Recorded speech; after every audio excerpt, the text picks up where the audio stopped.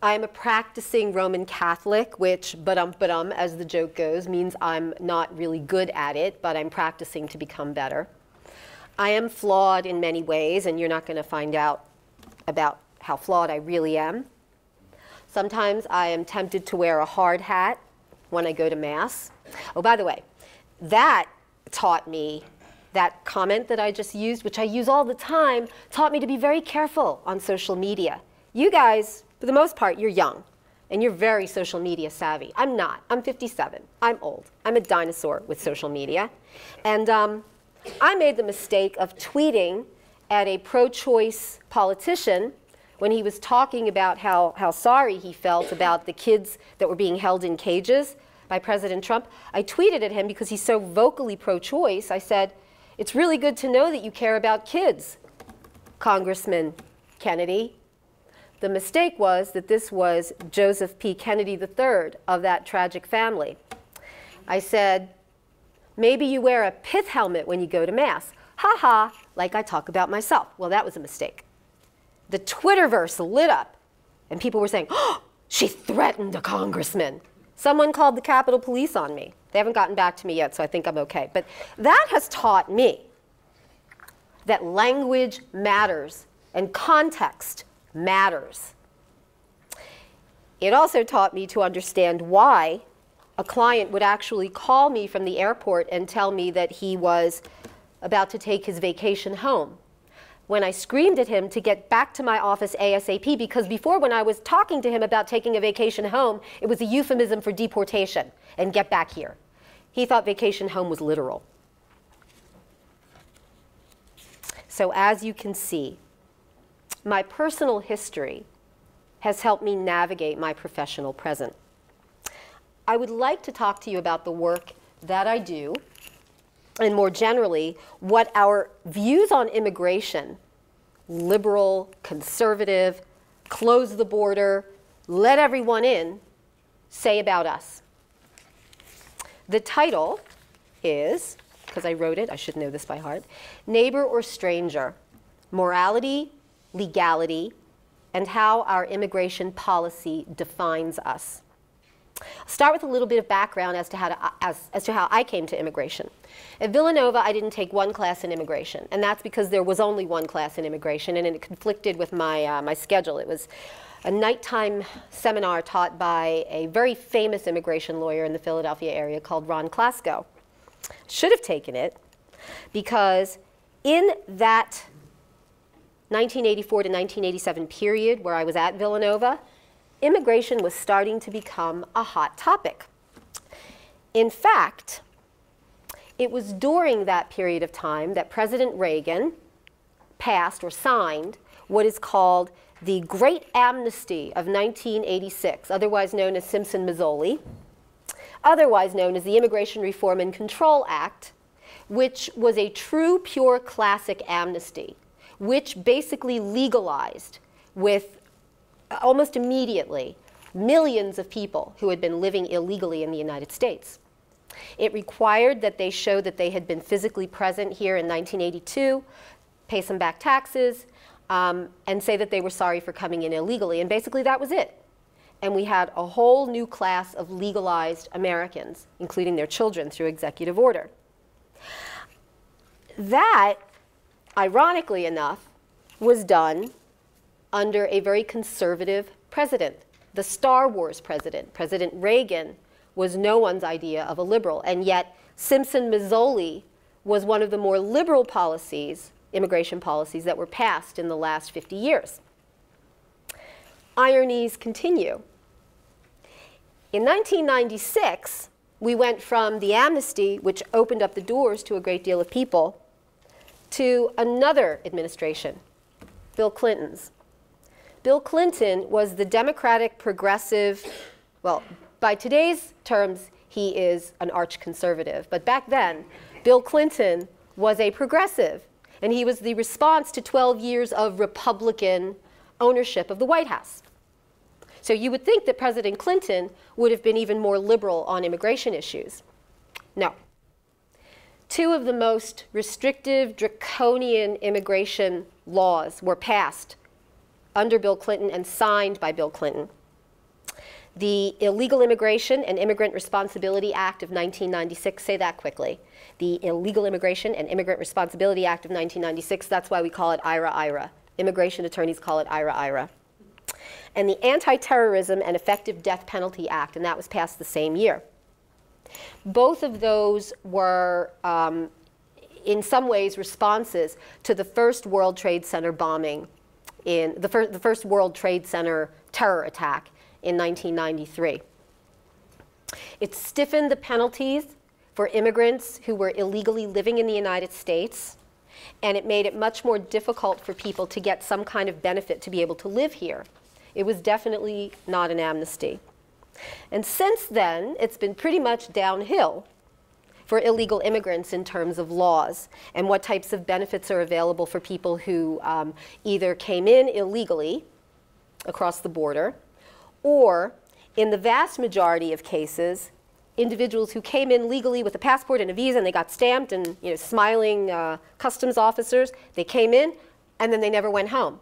They overstayed their visas. They're called visa overstays. The vast majority of illegal aliens or undocumented aliens in the United States are visa overstays. They're not people who've come from across the border. So while I understand and in some ways sympathize with individuals who are focused on the border and would even support President Trump's desire for a wall, either symbolically or figuratively, the vast majority, the big problem is people who come in the front door and then never leave, like the man who came to dinner, never left. By the time we got to 1996, when all of these things were happening, I had been out of Villanova for about a decade. For the first few years I taught high school because I had an epiphany that I hated being a lawyer. I didn't want to be a lawyer. I went through law school, loved law school. Law school was cool, it was great. I really had a good time. I know that makes me weird because not that many people will say, oh, law school, it's like one of the best times of my life, but it was. And then I clerked for a judge on the Superior Court for a year, and I adored it. And then I worked for about 6 months at a law firm and decided I had made a horrific, horrendous mistake with my life. I did not want to be a lawyer. I did not want to deal with tax reassessment of property up in Cheltenham Township. So I taught school. I taught high school. I taught languages. My undergraduate major at Bryn Mawr was French. My minor was Italian, and I took Spanish classes, which angered my father, who said, no, you have to do something, practical, like poli-sci or economics or philosophy. Practical. What kind of a job am I going to get with philosophy? But he thought that languages were going to condemn me to a life in a one-school classroom. Well, who has the last laugh? Nearly a third of my client base is from West Africa and North Africa, where they speak French. So he's looking down right now, and I hope he's aware that I got the last laugh. I drifted into immigration around the same time that O.J. Simpson drifted into the criminal justice system, around 1994, when I met my boss, Joe Rollo. He's here with us today, and I'm really glad that he is here. He is one of my dearest friends. He's also a graduate of Villanova, class of 1982. He's actually undergraduate and then Villanova Law School class of 82. He was known as Giuseppe when he was here, a native of Italy and of Sicily. When he came here, he spoke some English, not perfectly, he spoke some. Imagine, if you're a law student, how hard it is to grasp the legal principles when you speak fluent English. Imagine how hard it is, how much harder it is to have to take those principles and somehow translate them from English into your native Italian and then back into English again to give to someone on a test. So Joe's stamina and ability to forge forward and to push forward and to get his law degree and to establish his own law firm after having worked 2 jobs during the day while he went to law school is emblematic for me of what immigration is, what immigration should be, what immigrants are, the immigrant ideal. You work hard, you do your best, you assimilate, and you become an American. I started practicing law with Joe in 1994, partly because I had spent so much time in the suburbs, and he had an office at the PSFS building in Center City, and I thought, wow, this is so cool. I'm going to be able to go every day to 12th and Market, and Wanamaker's is here and all this stuff. Well, a year after I joined him, he decided, we were kicked out of the PSFS building because the Lowe's people bought it, and now we're in South Philadelphia. And I was a little hostile for a while, but it's not his fault. But we are down in South Philly, and we've been there for 22 years now. At the beginning, when I started working with Joe, most of our clients were either you fall in love with that guy in a foreign country and you just have to live with him. And so you petition for him to come here, you get married, and you live your life together. And that husband that guy that you fell in love with, who was not a US citizen, he gets his green card. That's a marriage-based petition. There are other family-based petitions where parents sponsor children and children sponsor parents and sisters sponsor brothers. We were doing a lot of that. We also did employment-based applications where big businesses or small businesses, even like restaurants and pizzerias, we did a lot of pizzerias because Joe's from Sicily and we knew a lot of Italians, who were sponsoring Italians as cooks in our restaurants. It was fun, and it was pretty easy, actually. I didn't have to fight with the government. There was no give and take. It was like, okay, this guy's qualified, or this guy's my husband, and here's the paperwork, and here's the money, approve the case. And they would. With the advent of IRA, I love saying that, IRA, and EDPA in 1996, we started doing a lot more of the type of work that I do now, which is called removal defense. You're saying, what's removal? Removal is deportation. Removal is kind of like this Orwellian word. You remove a piece of grit from your eye. You remove a poppy seed from your gum. You remove a piece of furniture from a room. You don't remove a person from a country and move him to another country. You do. But we all know that is deportation. Except IRA changed the word. And he who owns the vocabulary owns the topic. And so we went from deporting people to removing people, but it felt the same for the person that was on the plane waving goodbye. Little by little, the majority of my cases had me going into courtrooms and trying to figure out a way to keep people here who had families, were married, had kids, but who had come into the country illegally, or had come into the country legally and then let their visas expire. And it became frustrating in some cases because there were very good people that I was representing, people without criminal records. Immigration violation is not a criminal violation, it's a civil violation. So although people will say illegal aliens, they haven't violated the penal code or the penal laws, they have violated immigration laws. But it was hard because a lot of these people were just, hardworking. They were paying taxes either with fake Social Security numbers or with what was called ITNs, tax ID numbers, which were legitimate and legal, and paying taxes that they'd never get a refund on them because for immigration they didn't exist. But for the IRS they did exist. It's like the one hand doesn't know what the other is doing. I'm not trying to say they were angels. I'm not trying to say that they all deserved to be here. I am not excusing coming into this country illegally. I am saying that you have to sometimes balance the equities. In many cases, a lot of these people were Catholics and Christians going to Mass and raising families and just trying to get ahead.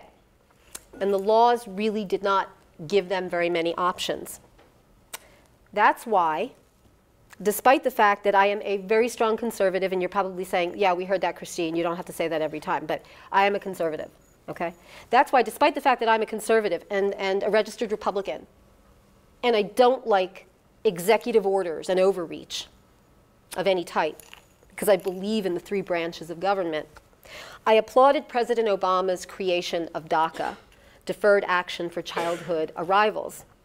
In 2012, there were hundreds of thousands of young people living in the United States who, in most cases, had been brought here as babies by their parents, or, well, at the very least, they had to be here before the age of 16. Otherwise, the law didn't apply to them. These are the dreamers. I call them the low-hanging fruit on the tree of immigration controversy. These are the easy ones.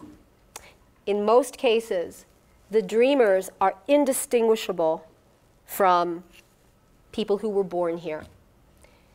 Most of them do not speak with an accent. They speak English fluently with no accent, except Philadelphia accent. They, in many cases, did not even know that they were illegally here. You guys would probably figure out when they discovered that they were not legally here. Anybody have an idea as to what might trigger your catharsis and realize, uh-oh, I'm illegally here? College loans. Even before that? Driver's license? Yes, excellent. Driver's licenses. You turn 16, you want a driver's license. What do you need for a driver's license? A social security number. Mom, Dad, where's my social security number? Silence. And then it comes out that you're not legally here. And there are cases where, I mean, it's really bizarre because I have known people who, parents who have come in illegally, carried a 1-year-old child where the mother was pregnant. The mother had the baby in the United States. So there's a 1-year difference between an older brother and a younger sister. The younger sister is like me. She's a U.S. citizen. All of the rights and privileges of being a U.S. citizen. We can't deport her. We can't remove her. We can't do anything. Older brother, 1-year difference. He is subject to deportation back to a country that he doesn't even know, that he doesn't remember. So that was why DACA was passed. It was a form of compassion balancing justice against compassion. Yes, they made a mistake. They did the wrong thing. In many cases, they didn't know they were doing it. In many cases, that choice was made for them by their parents. And so President Obama passed DACA. A lot of people were upset about DACA for the whole thing that I was saying before about executive orders and executive orders being ultra vires. And we don't like it when presidents do things that sort of do an end run around Congress. And I'm one of those people. I don't like it. I hate executive orders.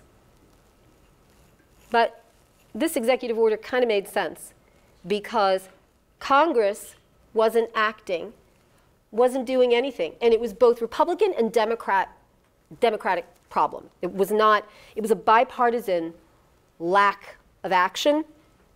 And so President Obama issued DACA. Not to get into the weeds, but in order to qualify, you needed to be here on June 15th, 2007. You needed to be here on June 15th, 2012. You could not have committed any serious crimes other than maybe traffic tickets. And you had to have come into the United States before turning 16. And if so, you were given DACA, which gave you work authorization. It allowed you to go to college. Excuse me. It allowed you to get a driver's license. And it basically, it was kind of like a little bit of a safety net. You can never get your green card. You can never become a permanent resident. You can never become a U.S. citizen through DACA. But it was a way to protect people from deportation. And again, I don't disagree that executive orders are very troubling. It seems to some people, well, if a president can do this and just ignore Congress, I mean, why do we have the separation of powers? Very true. In fact, we've seen how flimsy executive orders can be because President Trump has challenged the legitimacy and the constitutionality of DACA. And it got all the way up to the Supreme Court, and the Supreme Court decided they weren't going to hear it this term. May go back up to the Supreme Court in the next term, and we'll see whether or not DACA is constitutional. But some lower federal courts have already decided that DACA is constitutional. So it's still an open question. It's still something, but it does give a little bit of breathing space to people who, in all respects, other than what their birth certificate looks like, are Americans. I don't think that people who don't like DACA are unsympathetic. I don't think they're racist. I hate it as a conservative when someone criticizes people who want immigration reform, who want security at the borders, who want people to go through the appropriate processes. I hate it when they're called racists and bigots. That's wrong. It's unfair. It's easy. Immigration is not black and white. It's nuanced, and this is nuance. This is part of the nuance. This is part of the give and take. This is the compromise that has been made.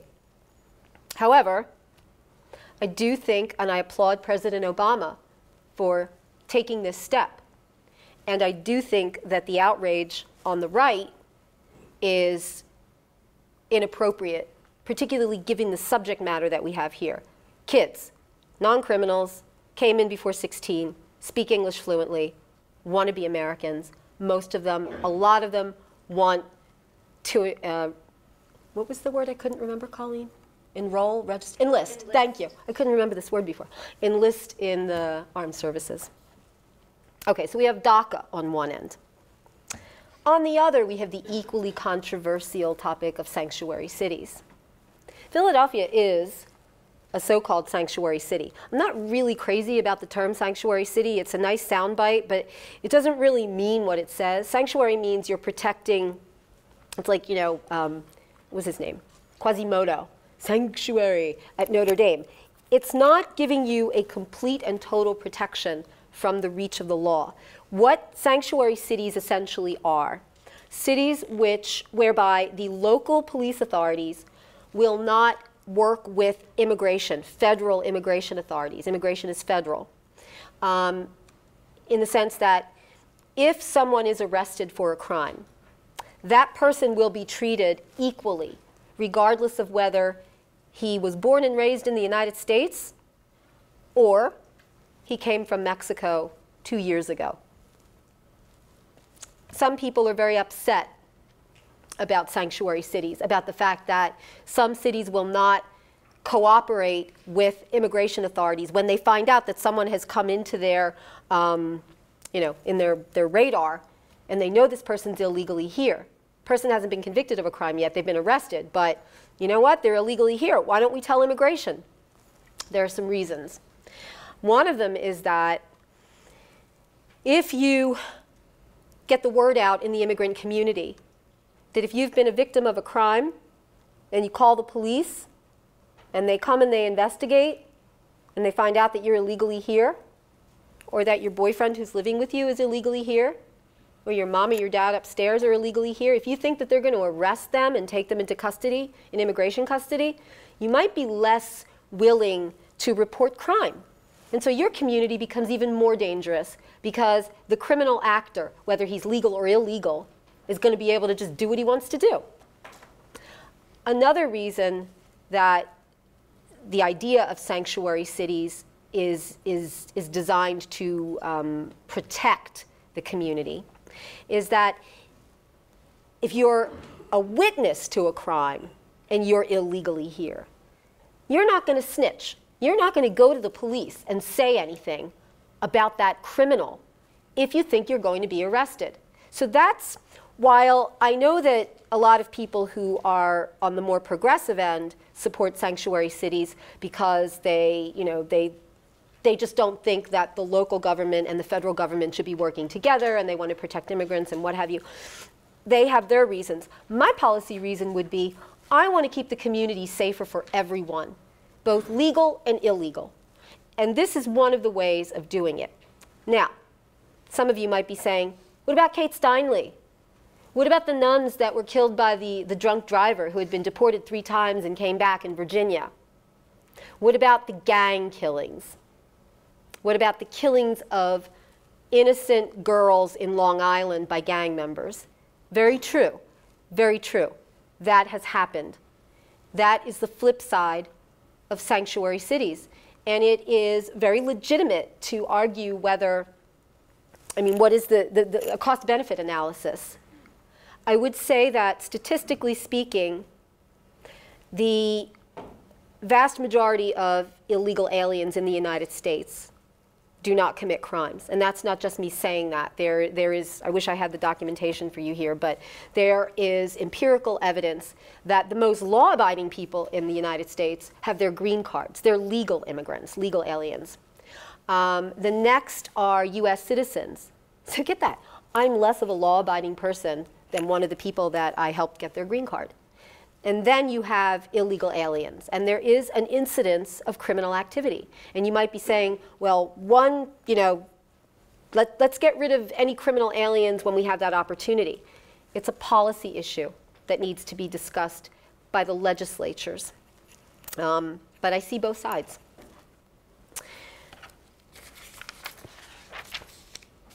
It is a very complicated topic. I talked about gangs a couple seconds ago, which brings me to the work that I do 90% of the time, and that's asylum work. In fact, this morning I was at immigration court with a woman from Guatemala who was a police officer who has been threatened on numerous occasions, whose child was kidnapped by gang members who wanted to bribe her into looking the other way, and she wouldn't look the other way. So she came to the United States, and she has an asylum case pending, and her next hearing is January of 2021. Yeah, shows you how our system is really messed up.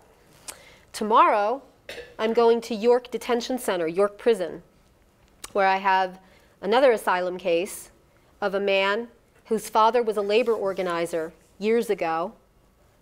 This man was beaten, was stalked in Mexico. He came to the United States. He's seeking asylum many, many years after the fact, which is problematic for him. The sad part is he has a little girl who is now living, because he's been detained for 7 months, this little girl is now living with her abusive mother. The reason that my client got picked up by immigration in the first place was that he went to court to seek full custody of that little girl who has been sexually abused. And the mother of the little girl, who is a US citizen, figured out a great way to keep custody, and she notified the immigration authorities that he was going to be in court. York was Luzerne County. That's not a sanctuary city. The police were working with the federal authorities, and they went in and they picked him up, and now he's in detention. And the only way that he's going to be getting out is if we're able to get him an asylum grant. And that little girl is living right now with the mother and her boyfriend who allegedly abused her. So that's why it's really, these cases are all gray. They're not black and white. This guy came into the country illegally. He left, he came back illegally, was stopped at the border, was deported, and then came back. And that was in 2001, and he's been here for 17, 18 years now, raising a little girl for the last 7 of them. Anyway, so if you're Catholic, say a prayer for me for tomorrow. I've done a lot of different types of asylum work. My cases have run the gamut. I've represented a woman whose brother, a political activist in the Sierra Leone during their civil war, was macheted to death while she hid under their bed in their house. She came to the United States 20 years ago with a fake US passport. Because she came in with a fake US passport, that made things very complicated. But I'm happy to say that last month, 20 years later, she was granted her green card. So she's here.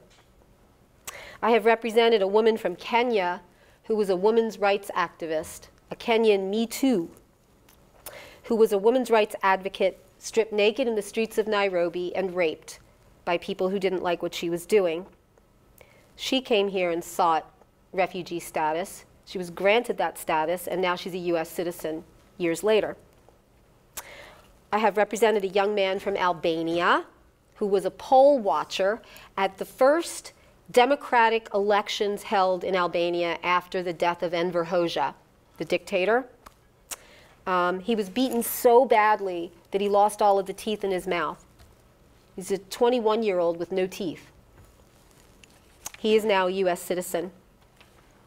I represented a woman from Honduras whose fiance was shot to death by a rival gang in front of her, and who testified as a witness against the shooter and got death threats. She's here in the United States now, was granted asylum last year. I have represented a Maronite Christian from Lebanon who, during the Syrian occupation of Lebanon, of Beirut, was beaten with electrical cords after he had been doused with water, tortured because of his nationality and also because of his Christian faith. He is now here living in New Jersey as a U.S. citizen with 3 children. I have represented a woman from Mali who underwent female genital mutilation. I don't need to explain, it's exactly what it sounds like. And she sought asylum so that her little girl would not be sent back to, her little girl who's a U.S. citizen would not be forced to accompany her to Mali and have the same thing happen to her that happened to my client. And my client is today a green card holder. I represented a woman from El Salvador, a devout Catholic, who was raped. And when she became pregnant by her rapist, he was angry. And he kicked her stomach so hard that she lost the baby. And because she's a devout Catholic, she felt that she was responsible for this. She left El Salvador, she fled El Salvador, she came to the United States, and she was granted asylum a year ago this May. There are many more over the past 20 years. These people are the reason that I do the work that I do. It's very nice when people get married to their true loves. And by the way, that show, 90 Day Fiancé or whatever it is, that reality show, that is not the way things really go. And, you know, people don't look that good. It's not like everybody's like, oh my God, I'm a reality star. No. And they don't, I mean, the women are not as hysterical. The men are not as, I don't know why she's doing this to me. It's a very exaggerated form. But yeah, I do that. And I've done that. It's nice when I can bring man and wife together. And now man and wife, because immigration law is federal. And since same-sex marriage is now legal at a federal level, men can sponsor their husbands and women can sponsor their wives and get their green cards that way. That's a whole other story, whole other lecture. I like being able to facilitate those relationships, but the thing that really makes me feel good when I win is when I can get someone asylum. And the thing that makes me feel really devastated is when I cannot get them asylum, either due to my own efforts or because the law just doesn't let me do that, which brings me to Attorney General Jeff Sessions. When he attempted to change immigration policy toward battered women and victims of domestic violence, it angered me because while we're enmeshed and focused on the Me Too movement here, and in some cases, and I will be quite honest with you, and it's no secret, you can just Google my name next to Me Too and you'll see some of the things that I've written, but I think that in some cases, this movement has demeaned true abuse. I see true abuse among these immigrant women who come here. And the fact that Jeff Sessions would try and say that being beaten by your husband and not having a police force in your country that takes you seriously, the fact that he would say that that is not the basis for asylum is upsetting. That's also low-hanging fruit, just like the DACA people. That's low-hanging fruit. Same with gang violence. I'm currently handling the case of a young man who is gay. He's from Guatemala. He hasn't told anybody but myself and in our office that he's gay. He was being blackmailed by gang members in Guatemala because they found out that he was gay. They threatened to kill him. They threatened to kill family members because being gay in Guatemala is not an easy thing. So he fled to the United States, and he has his hearing coming up as well. And I really don't know how that's going to turn out, but hopefully he will be able to obtain asylum as member of what's called a particular social group. Sorry, I jumped over a little bit of this. There are 5 ways to get asylum: based on your race, based on your religion, based on your nationality, based on your politics, and membership in a particular social group. And that's a huge catch-all. So gay men threatened by gangs in Guatemala who have no protection can qualify as a particular social group, or at least that's what we're arguing, and we'll see if the judge agrees. If he went back, if this young man was sent back to Guatemala, he believes, and I believe, that he would risk being killed. He would risk death. I know that sounds melodramatic. I know that sounds like, oh, really? They're not going to be killed. Well, I have another story to tell you. Remember that woman I told you about from Kenya, who was the women's rights activist who was stripped naked in the streets of Nairobi and raped? She had a brother, and his name was Peter. And they arrived in the United States a week apart. She came and then he came, and they came with visas, and they both filed for asylum. Jane, the woman, my client, was able to argue her case in front of one judge who granted her asylum, agreed with her, fine. Peter had another judge. The facts were almost the same because Peter had actually been affiliated with Jane in her work. The judge who had Peter's case didn't believe that he was telling the truth. He said, you've filed a frivolous asylum claim. Frivolous asylum claim is like the kiss of death. When you are told that you have lied to immigration, you are then closed off from any other immigration benefit. So we filed an appeal. I told Peter, I said, we're going to appeal this case. And it took a while. And Peter missed his family. He missed his wife and his 2 little boys. Because he had hoped that if he got asylum, he'd be able to get his green card and then bring them over, or bring them over after he got the asylum. And it was taking too long. And one day, Jane called me, his sister, and said, Peter went back to Kenya. Or Peter's on the way to Kenya. And I couldn't stop him. And then I later found out that a week after Peter arrived in Kenya, he was murdered by, still get emotional.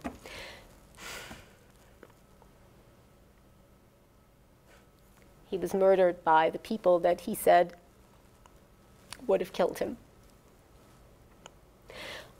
I don't really blame that immigration judge. It's not really fair in hindsight. But it does show you that these cases are extremely serious. And when you have commentators on television talking about unwashed hordes of people coming in at the southern border, terrorists. Yeah, there are some terrorists in there. But there are some very good people who just really want a chance at a life in the United States. I believe, and this is my, Catholic Villanovan coming out, I believe that there is morality in providing refuge for people like the ones I discussed above. I believe that there is morality in trying to keep families together. I believe that there is great immorality in not giving people the benefit of the doubt, people who seek asylum. I also think that there's great immorality in not sympathizing with the families of Americans who have been killed by illegal aliens. I think it's really wrong for my progressive friends to point the finger at people who have legitimate concerns about dangerous immigration, the dangerous aspects of immigration. I think it's wrong to point the finger and say, you're a racist. Racist is such a stupid word to use when we're talking about this topic. It's not about racism, sexism, bigotry.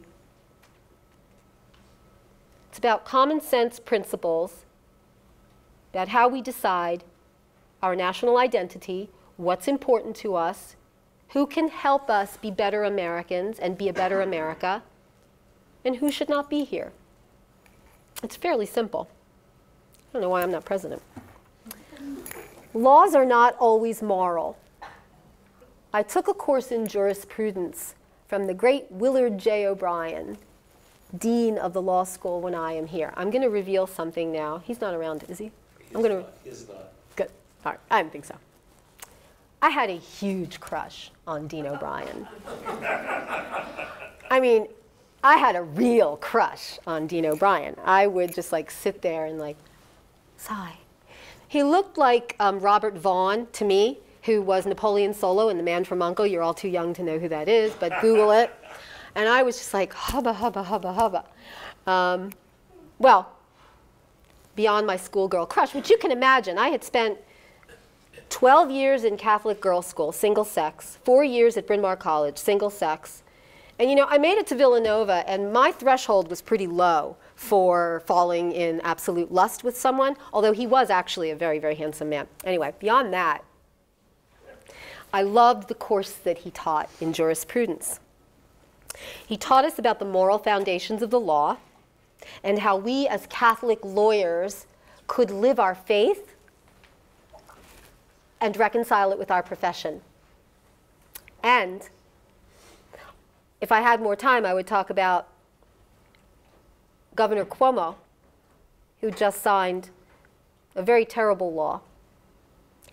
And I don't think that he found the way to reconcile his faith with his professional obligations. But again, they didn't ask me to talk about that here. I could do a whole other lecture on that part. But J. Willard O'Brien, Dean O'Brien, taught me how to measure and balance my faith and my obligation to the law. I think that when I do my asylum work, I'm doing the best that I possibly can to reconcile those two. I also think that I'm doing that when I try and keep Americans safe by contributing to efforts to keep our borders safe, vetting the people who come through. That is the intersection of morality and legality, trying to craft laws that embody compassion, understanding, common sense, and also carry with them the appropriate level of punishment for those who have violated the standards of society. I don't have the perfect balance, the solution, the mathematical equation for finding that equipoise between compassion and justice. But I do think that the mere fact that we have struggled so mightily and so passionately and for such a long time in this country about the state of immigration and the status of immigrants is an indication of how, at heart, we understand that the stranger can become the neighbor, and that the way that we allow it to happen, if it is to happen, defines our own humanity. Thank you, and now I'll take any questions that you have.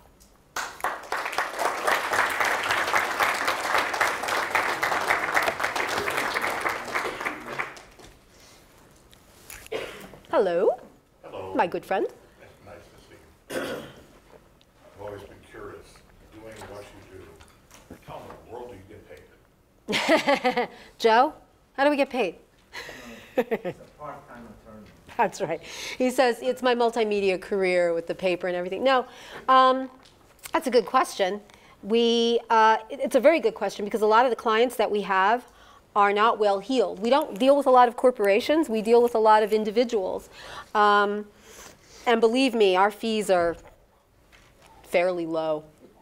Yeah, so, and we have a sliding scale, and we're very generous in the way and the timing for our payments. But, yeah, I mean, these people work.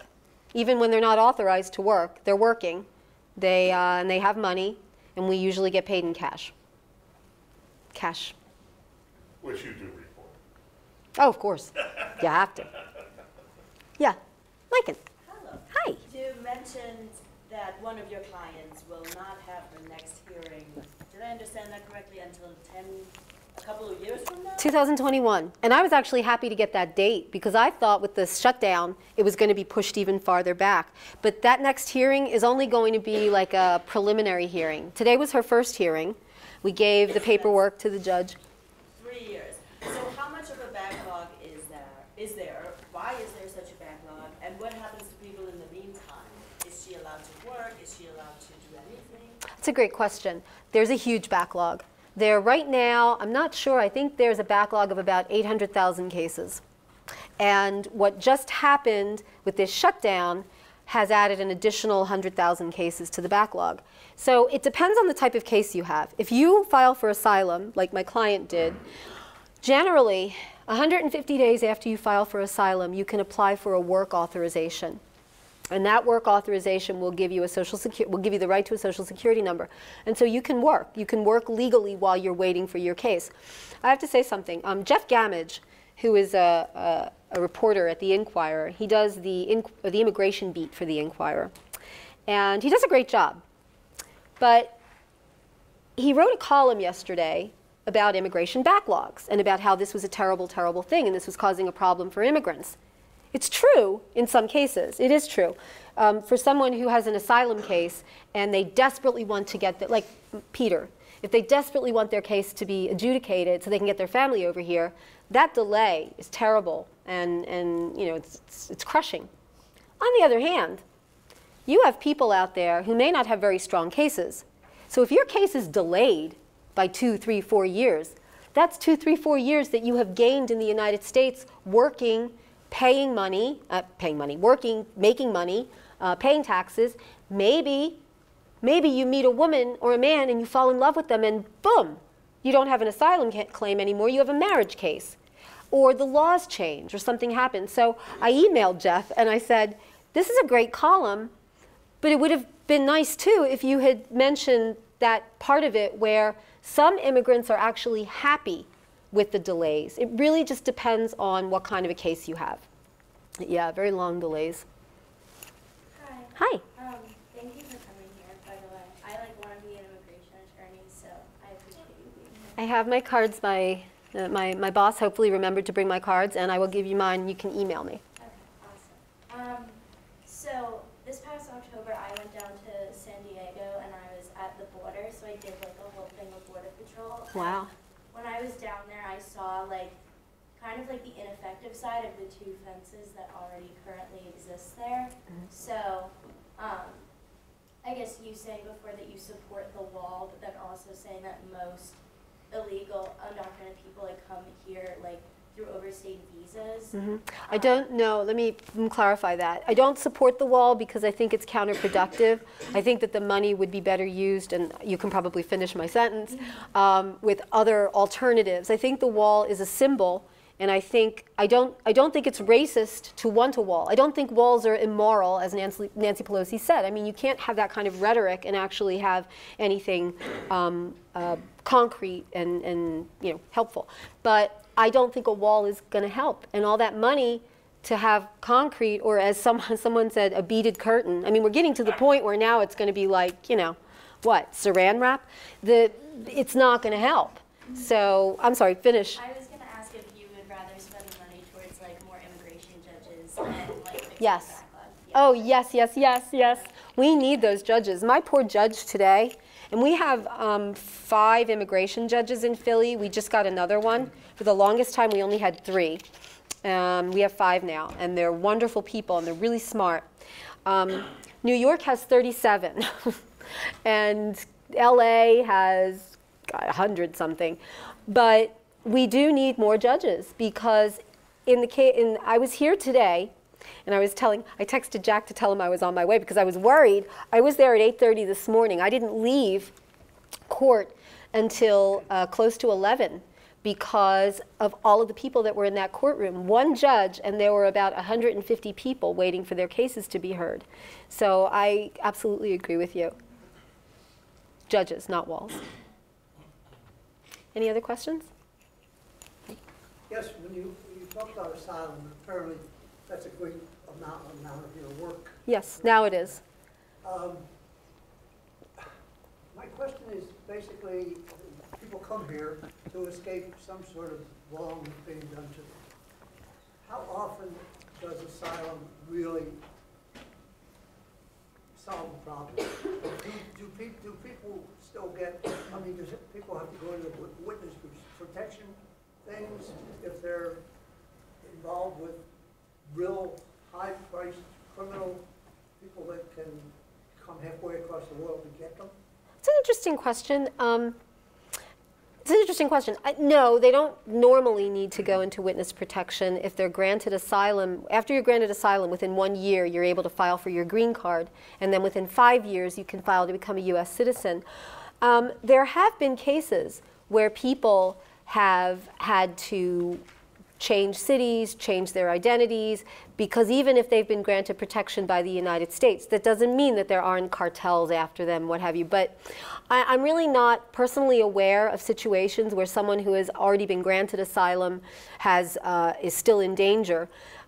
Much more common for me to know that people who have been denied asylum and have been sent back who have been killed, who have been injured. You had a question?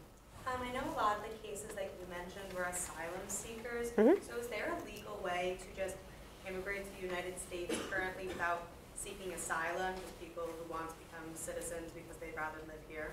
Mm-hmm. If you find a boyfriend or a girlfriend and you get married to them, that's one way. If you have a family member, your mother, father, son or daughter who are legally here, they can petition for you. It's called a petition for immigrant relative.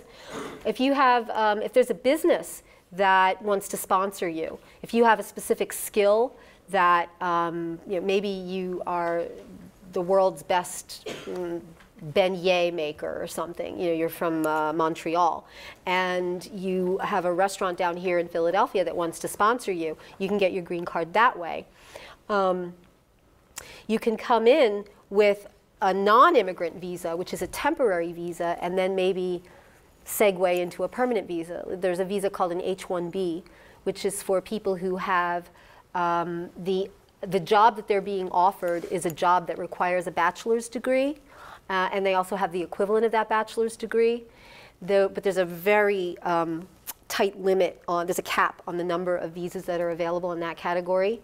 We've done visas for, it's like the alphabet soup of visas. There's the O visa is a visa for someone who is so talented in their own country internationally that we're just like saying, yeah, we want you here, come here. We had a Romanian soccer player who got an O visa to be here in the United States, and a doctor doing AIDS research, and a variety of different O visas. So there's a bunch of ways to come. It's not just asylum. In fact, asylum is probably the worst way to try and come here, because you got to prove that you've been persecuted. Hopefully, I mean, no, you've been persecuted. You don't want that to happen. You've got to prove it, and the bar is pretty high for finding, that you actually are entitled to it. Okay. So, as an immigration lawyer, I assume that you're familiar with the Cotton-Purdue Act. Mm-hmm. Proposal, like the RACE Act. So basically, for anyone who doesn't know, it's a point system for immigration that prioritizes young and I guess higher achieving individuals to be able to immigrate to the United States who are, one, better equipped specific to the infrastructure of the United States, and also to be able to better contribute to the society. It kind of tracks a system like Canada had. Right. Yeah. And that would replace the current system right now that basically have most of the immigrants coming to the United States would be just someone who immigrated and start dragging the family over. So would you say, what is your perspective on the RACE Act in general? Well, guess what? I mean, I think, President Trump has talked about merit-based immigration. And I think that that has an absolute definite place in this discussion. I think that we need to look at, to me, there are three great bases of immigration.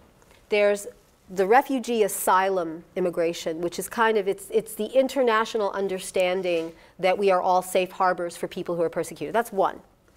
There's family immigration, which some people call chain immigration, which is when you're married or family members, you want to bring them here. And then there's merit-based, and merit-based is often, as you said, based on your education, based on your skills. We already have, in a way, sort of like a modified merit-based system with all of those alphabet soup visas that I was talking about. Those are non-immigrant visas, but if you can show that you have certain skills and qualities, you're able to get a non-immigrant visa. Or in fact, there are also green card visas that you can get called genius visas based on your qualifications, employment-based visas. I think what they codified in there is a much more it's sort of like a menu that you can look at, and you can, like a mathematical equation, match up, as you said, points for education, points for a certain amount of experience. And quite frankly, I don't see a problem with that as long as we also maintain visas for people who are refugees, and also we have a certain limited number of visas for family immigration as well. I think it can all work together. I think it doesn't have to be one or the other. It can be, that's not a bad idea, because we want people who are contributing to society. Sometimes though, the people that you least expect to contribute to society are the ones who are contributing the most. And in some cases it is the refugees. But I don't think it's a bad idea at all. Colleen? I'm not quite sure how I want to ask this question, Chris, but let me try.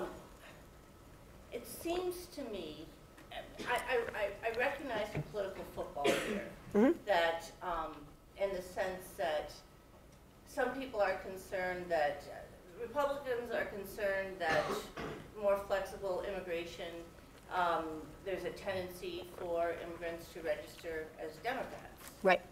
And so there's this political business that's tied up with this. But it seems to me that this doesn't have to be a political issue. If we could think past the prejudices on both sides, there is a certain moral obligation, it seems to me, not a legal obligation, a moral obligation, that is welcoming to the poor, the oppressed. That America's always stood for that. And to give that up means to give something up about being American. So that's on the one side, but on the other side, there is something about what it means to be a citizen of a nation. And it's not just to inhabit a land. Right. It's to hold something in common. And it's not just that immigrants coming in don't have that, because right now we're at a crossroads in the country where we're not sure if we who are citizens here have that. Right. But that we need to pay attention to that again, to that there's a certain substantive way to think about what it means to be a citizen of this country that doesn't have to do with race, it doesn't have to do with religion, it has to do with commitment to a certain idea.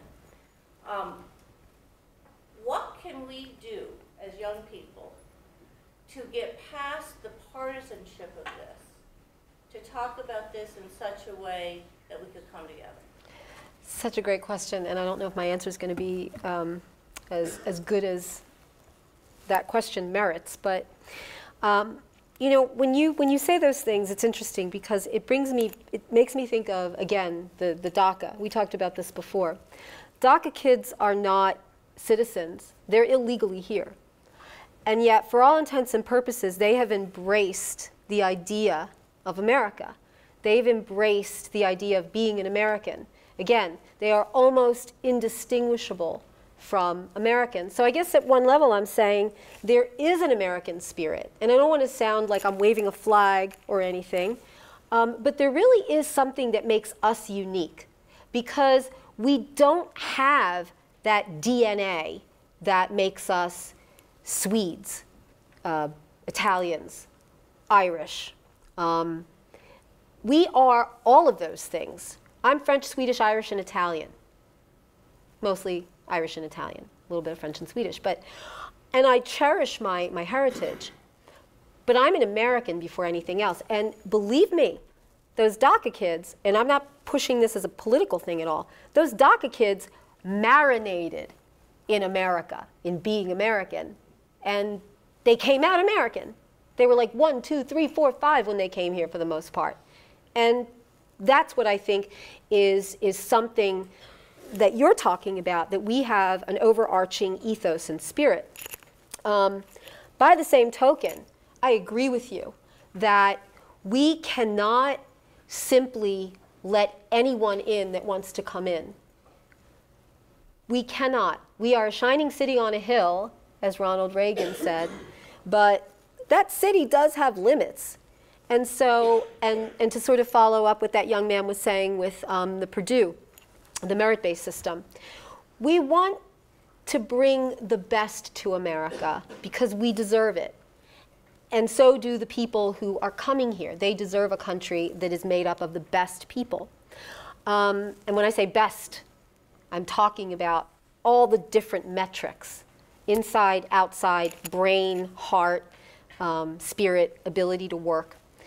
I think that we have to establish that every country has the right to determine its boundaries. If we don't have sovereignty, we're not a country, okay? The way we do it is how the immigration is the way that we do this. We define it. Joe, I wanted you to mention something because Joe is Italian. Joe is Italian because he was born in Italy, but not because he was born in Italy. His parents were born in Italy, and his grandparents were born in Italy. And Italy, well, actually Libya, right, one of them. Italy follows the law of jus sanguinis, right? Meaning that you become a citizen because of your blood, not because of where you were born. The United States follows where you were born. So it doesn't matter what your parents were, you are a US citizen. In some bizarre cases, you can be an Italian citizen, never been to Italy, don't speak Italian, have nothing in common with Italian culture, and become an Italian citizen. Right, Joe? Yeah, my children. Yeah, you can go, no, your children, though, speak Italian and live there and everything, but I'm talking about someone who had a great-grandfather. And because of the way the laws are set up, you can, right, you can actually get your Italian passport. Is a person who's born in the United States, is a person who's not born in the United States, but came here as a child and is a DACA recipient, any less of an American than I am? I don't think so at a moral level, at a spiritual level. Is a person who becomes an Italian citizen simply because some paperwork falls in line, is that person as much an Italian citizen, deserve to be an Italian citizen as Joe or someone who was born and raised there? I don't think so. I think that's and I know you didn't ask about birthright citizenship, but in a way, that's why I believe that birthright citizenship is the way for us to go, because at the very least, there's a connection with the place that you were born. And although this isn't strictly immigration, I do think that we have a right to demand of the people who are citizens and the people who make up a part of our country some kind of basic understanding of what it means to be an American, civics, know the history, have some understanding of the one language that connects us, even though you don't need to be completely proficient, and just understand that it's not wrong to demand certain things of people in order to be able to live in this country. It's not just, right, that's what I'm saying. And the laws should always reflect that. Yes? How does that reconcile with tourism birthing? I don't like that word, because I know that some people talk about that, and on the radio program that I host, I get people calling all the time about tourism birthing. Pregnant women from Honduras who crawl on their knees across the border, drop that little puppy, US citizen, like Makuna Katata, whatever it is, hold that thing up there, and then go back home. And they've got their little homemade US citizen that later on, 20 years from now, is going to be able to help them in the United States. Can I tell you something? People may want to call it birth tourism. That's a pejorative. So is anchor baby. Kids born in the United States can only help their illegal immigrant parents 20 years from now, or 21 years from now. It's hard for me, although it might exist, but it's hard for me to believe that someone would plan that far ahead. I'm getting pregnant now. I'm going to go into the country. We're going to go back to Honduras. I've got my citizen child. And then in 21 years, assuming we can, avoid the gangs and the shootings and all of that stuff, then we'll have our green card. I don't... Now, you described the starkest case, but there's an industry in Florida that accommodates Russian mothers. I know it does, but still it doesn't... It does, but to what end? Those babies cannot help their parents until they turn 21. I mean, it's like an investment, okay? You know, your investment portfolio in your child. 21 years from now, he can help you. My question was, how do you reconcile it? It doesn't make any sense at all. No, it doesn't. And people will manipulate and violate the laws. And, you know, once you have a law, someone's going to find a way around it. Sir? Is there some international law here? Are there rights of asylum under resolutions and actions of the UN?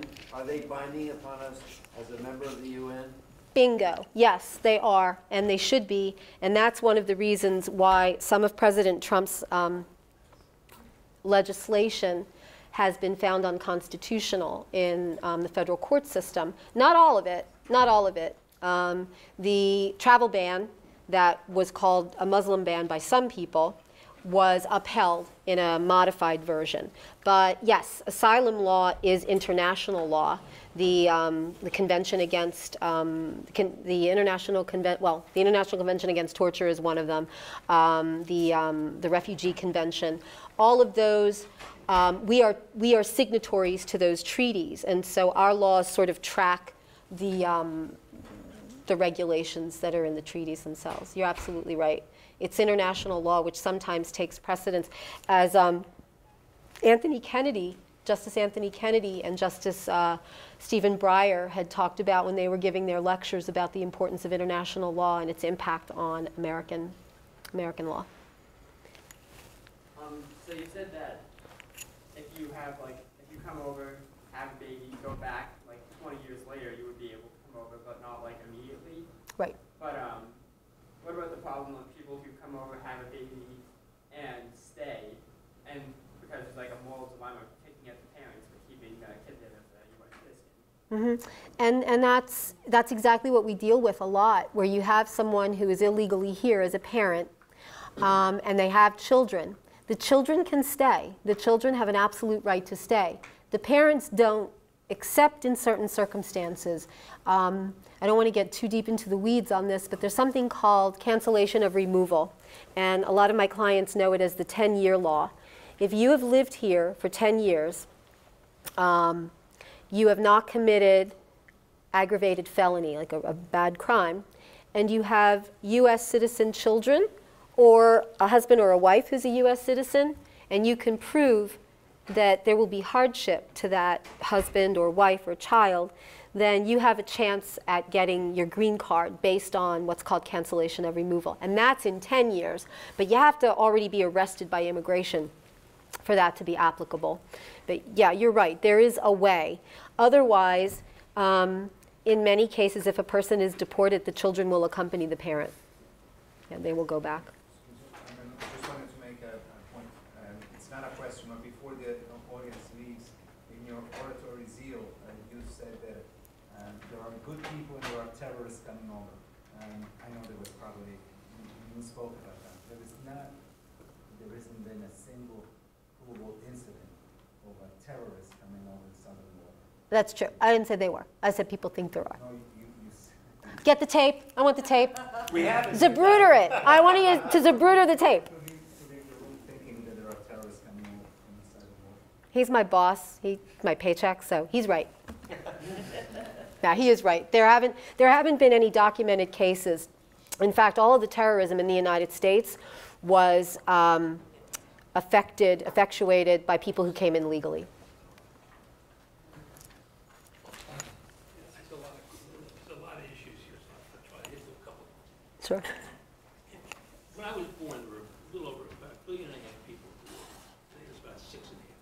Yeah. Continent of Africa can't handle its birth rate. China finally got it under control. You could probably have any problem finding 30, 40, 50 million people who, if they could get their hands on the money, get an airfare, get here, and declare themselves requesting status here. There's a limit to what the country can do. The country has a right, I think, to limit how many people come in. And those that come in, when my grandparents came here, they had to establish the fact. My grandfather came first. 4 years later, whatever it was, came later. They had to show that they were not going to be dependent upon the government. They were able to make a living on their own. They would have a place to live, and they were not going to be burdens to society. Right.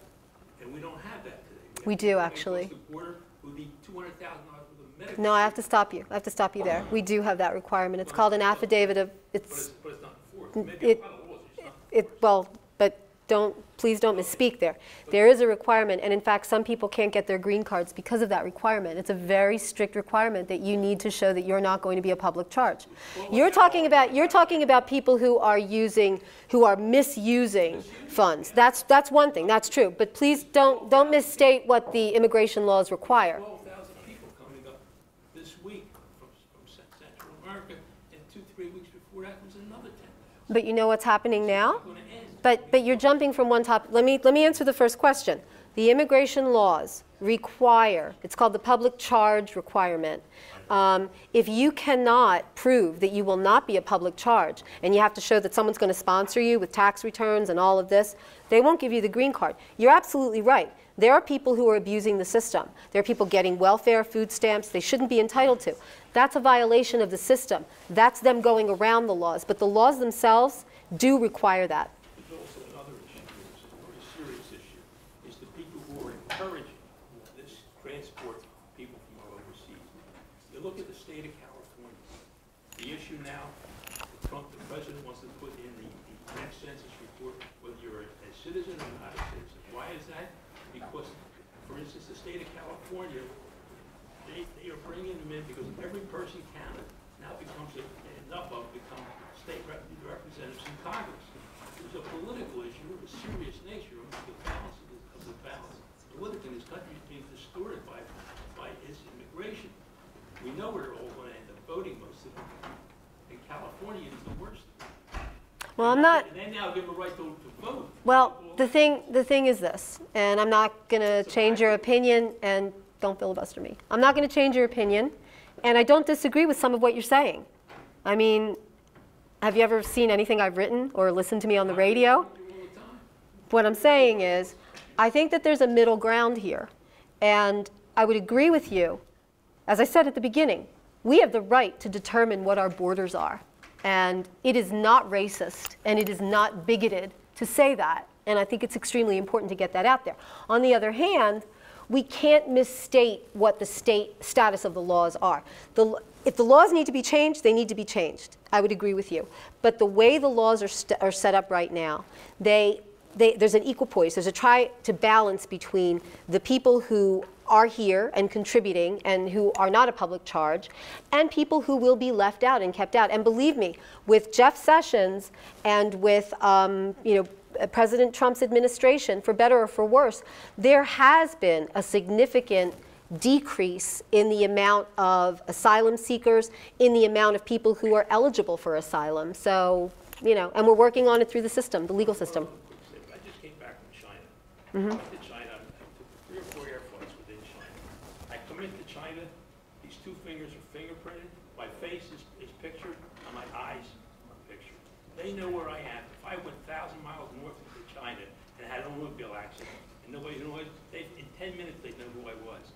We don't know who people are coming here. They get lost in the system, and we can't find them when we have to find them. They should be, but I would never hold China up as an example of a country that I would want to live in. And I would say one other thing to you.